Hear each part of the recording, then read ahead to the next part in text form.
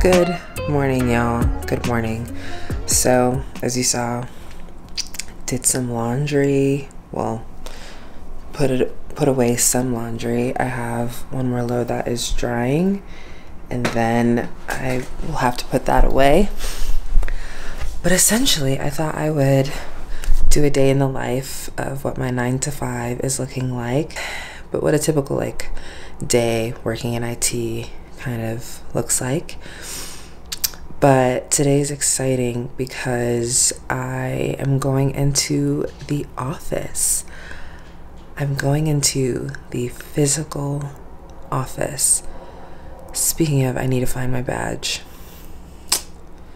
Need to find that. I know kind of where it is. Yeah, I need to go into the office and grab my stuff. Also, they're giving free lunch today. They're providing free lunch today. So a few of my friends who, when we did work in the office, we were on a different team. We've since moved on to other tech teams. And on our other tech teams, we are all remote. And so we were like, let's go into the office this morning and grab our stuff, also say hi to each other, and grab free lunch while we're at it. So it's about to be 8 o'clock. I have a meeting that I actually set up at 8:30 this morning with my team because I'm having issues with an integration. Yeah, so I need to work through that to make sure that the integration is going to work properly, but also securely as well. Let's get this day in the life of an IT person vlog, essentially. So I'm excited.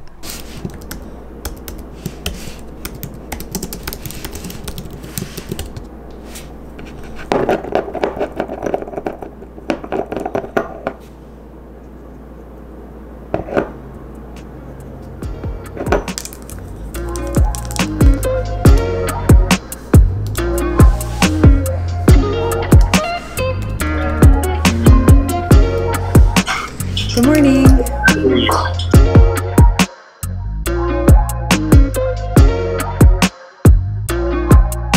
Heading out, and I'm wearing my new Birkenstocks. I've been wanting these for so long. I am so happy that I finally got them. I ended up stopping at Starbucks and getting banana bread.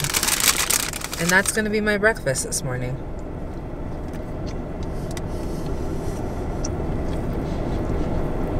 But yeah, it's 9:48.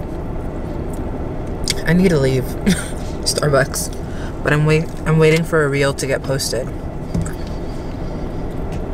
and then I'll be on the highway.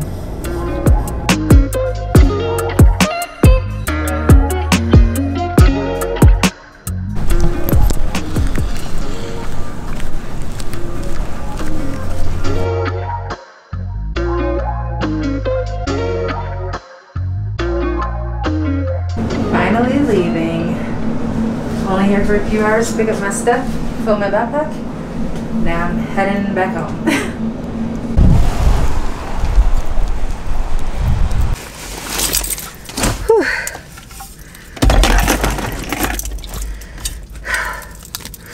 Just made it back into my car. I feel like wearing an N95 mask always leaves me out of breath. But it was really good to see some people in the office. Also grabbed my stuff. Had a couple picture frames and just a mug that I wanted. Yeah, and a card. I had this card from my friend saying, yeah, she wrote this for me on January 6th. Wow, along with the verse, Isaiah 41:10, don't be afraid, for I'm with you. Don't be discouraged, for I'm your God. I will strengthen you and help you. I will hold you up with my victorious right hand. Thanks, Sang. Such a nice person. I love Sang. Also funny, My friend who I work with, he like kept my stuff for me, and I had this. And I was like, whoa, how black am I to keep that in the office for those deep moisture days. But yeah, I pretty much gathered, you know, the stuff that I needed. And funny thing is, we didn't get lunch. Lunch was not provided, but that's okay. It is a Friday. It's basically the weekend. But I am going to head back to my neck of the woods and grab some food. I don't even know what I'm going to have for lunch, honestly. It was weird because the beginning of 2020, like I had started in this new job, as I said earlier, and then in 3 months, like I was working from home. Then also just seeing how like desolate the office is. Like there was one person on one floor that we went to, and then there was like maybe a handful of people on another floor, and then maybe 2 handfuls of people on another floor. And it's just, it's still weird. Like, even though we're, you know, 2 years into this, like the remnants of what we have gone through is still like very evident and very much present. And I don't know, it was weird, but it was also really nice to see people in the office and talk and chat. And yeah, it felt nice to like have a semi-normal work day, even though I only went into the office for a little bit. But yeah, now I'm gonna head to go grab some lunch. After I grab my lunch, I will have a project to kind of finish off. So I'll show you what I get for lunch, and I'll show you what my, you know, me kind of working on my project. I can't exactly show you the work that I'm doing, but essentially I'm building a project within one of our apps that we use. That is what I am focusing on for today, because I said I would deliver that to the stakeholder by the end of the day. Anyways, I'm going to talk to y'all when I grab my lunch, because I is hungry. I've only had a banana bread, a few chips, a green juice, my ginger and turmeric shot, and water, which I need to drink more of today. So I ended up getting mad greens. I got salad, the TY Cobb salad, and then some pita bread, and then I went to Whole Foods because I was craving something sweet. So I got some dairy-free ice cream, and I also picked up some tulips. But I just had this thought of like, I feel like sometimes in life you have goals of obtaining certain things or doing certain things, and then when you're living out those goals or those dreams that you had, like you've actually reached them and attained them, it's nice to kind of really live in the moment. And I feel like I do that several times with this car specifically, and also just like where I'm at in life and being able to like be where I'm at financially, compared to where I was like even 3 years ago. It took me a long time, and I was also like making, you know, really bad money. I was not making enough for a cost of living, and I saved like very intensely to even have a down payment for this car. And I paid off this car in about 2 years, like less than 2 years, or yeah, in less than 2 years of having it.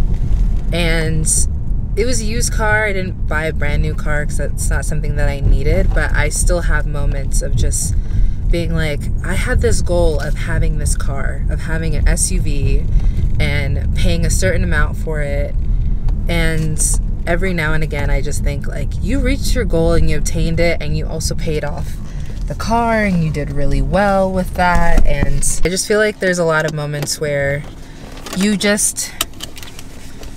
save for things, or you have like goals in your life that you like want to reach, but then when you actually reach them, sometimes you forget like the journey that it took you to get to that goal or get to the place that you wanted to be. And I get reminded every now and again, and I was reminded as I was driving home, like, girl, you really like saved for this car, and you bought this car and you paid it off, and you did a really good job, and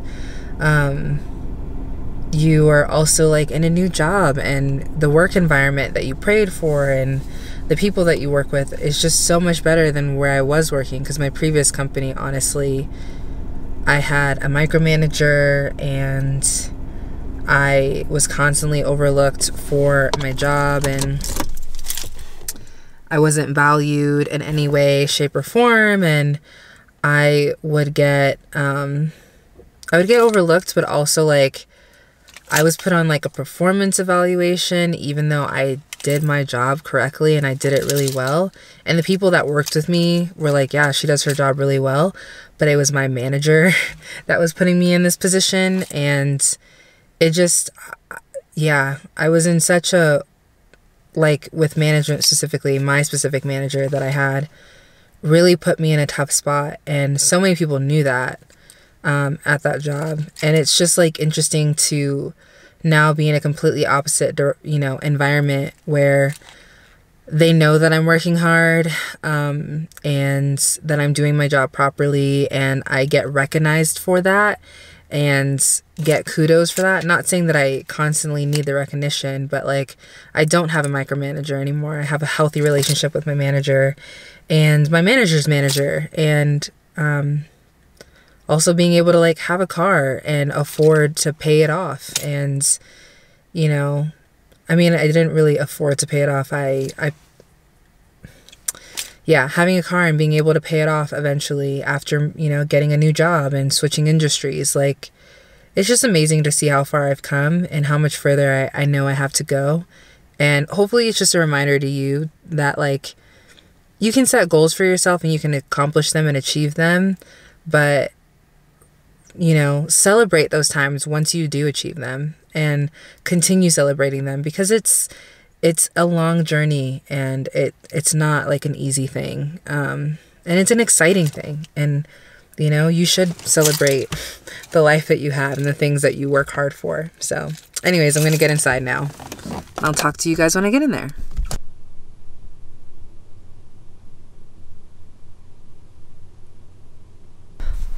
All right, I'm back in the real office. Just kidding. My room. But yeah, I'm gonna eat my salad, and I got the dairy-free, gluten-free vanilla ice cream, little personal sized one. So I'm gonna have that after my salad, because balance. And then I'm gonna get some work done because I have a deliverable that needs to be met today.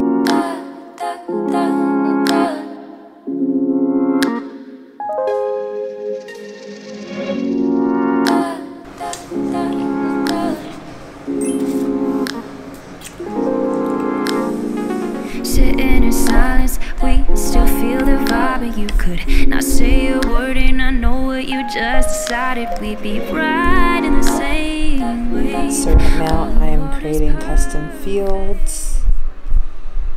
I feel like since I can't show you my actual work, I can kind of talk through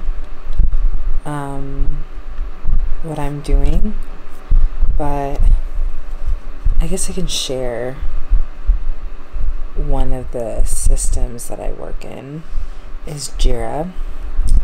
So I'm an admin on Jira, and I create projects and stuff. I do everything in Jira, to be quite honest with you. Like I manage Jira essentially. But right now I'm creating a project for someone, for a team, and they wanted some custom fields, so I created those.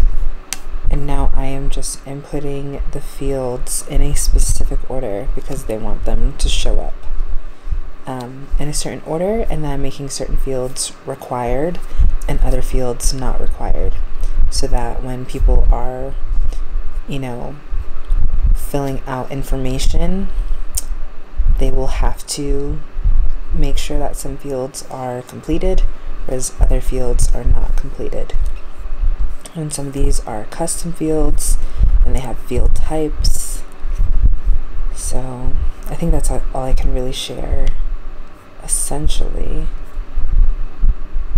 But yeah, I just finished creating the custom fields, and now I'm going to work on the order that they are seen in. And then I'm going to add some help text to some of the fields for the corresponding project, so that when people fill things out, they know why they're filling it out a certain way. So yeah, that is what I'm doing right now. Well, it's 5 and I am done for the day. I have nothing else to do. I got back to everyone that I needed to get back to, and yeah, all my tickets are like up to date. So I think I'm gonna end the vlog here, because this is kind of like a work with me, like, you know, day in the life of my 9 to 5 essentially. And it's 5 and I'm done. I finished updating a project. I'm waiting to hear back from other stakeholders on projects that they are testing, because a lot of my tickets are in UAT, meaning that my stakeholders are testing the projects / whatever it is that I'm working on for them. They're testing to make sure it is working accordingly to how they initially requested, but also with my input of like managing expectations of what things will actually look like. Because I think that's another thing, that when you're like an admin or a system admin essentially, and you're creating projects or you're building integrations and stuff like that, stakeholders or people or clients that you're working with will have an idea in their head of how technology works, and your job, aka me, my job, is to manage their expectations and let them know what is technically feasible. Because a lot of times people are coming up to you or coming up to myself, and they're saying like all these really good ideas. They're suggesting things like, this is how we want to improve our workflow, this is how we want to, you know, automate and stuff like that. And this is their idea, but they also don't have the back end knowledge of how the system is actually built, or how it works, how it properly functions, what it's actually used for. Because sometimes stakeholders will be like, yeah, I want to use the system as like a data storage system, and it's like, it's a project management system. You don't just store data there, you manage your projects there. And so you have to manage people's expectations and also be realistic of, this is how this application works, and every application has limitations. Yes, updates come and improvements happen, but they're sometimes really small, and also they don't include every single thing that every single user is wanting to have, or the version of the application that you're on simply doesn't support what you're wanting to do. Because sometimes stakeholders will be like, oh, I saw that this is possible with this application, and then you look it up and you're like, Actually, with the version of the application that we have, it is not possible. And we're not upgrading anytime soon. Because with upgrades, you have to go through security. You have to make sure there's not going to be issues. You have to go through testing. And then when you do perform the upgrade, you have to do a test plan. You have to come up with a test plan. And then also comms plan, so people are aware of the changes that are happening, and also that some new features may be available and some features that we had before may no longer be available, and sometimes may no longer be available for free. And so that's kind of a lot of the stuff that I do. But yeah, that was kind of like a day in the life with me, or my 9 to 5 day in the life of what it's like being a SaaS admin as a woman in tech. I hope you enjoyed. I got to go to the office for a little bit. I didn't show the office just because of security and privacy. Didn't want to violate that, but also, like, I don't actually work in that office. I am remote. So in some ways it probably doesn't matter, but in some ways it does. I mean, we have, you know, pretty good security at the office, but don't want to like test the waters, you know what I'm saying? So yeah, I think I'm going to end out the vlog here from my bed. Thank you so much for watching, and I hope that you are having a great day or night wherever you are at. And yeah, don't forget to stay kind, stay true, and stay laughing. If you liked any part of this video, please do give it a thumbs up and subscribe so you can keep up to date with me and all the things that I am doing. And comment down below. Say hi, I say hi back. And without any further ado, I will love and leave you. Bye.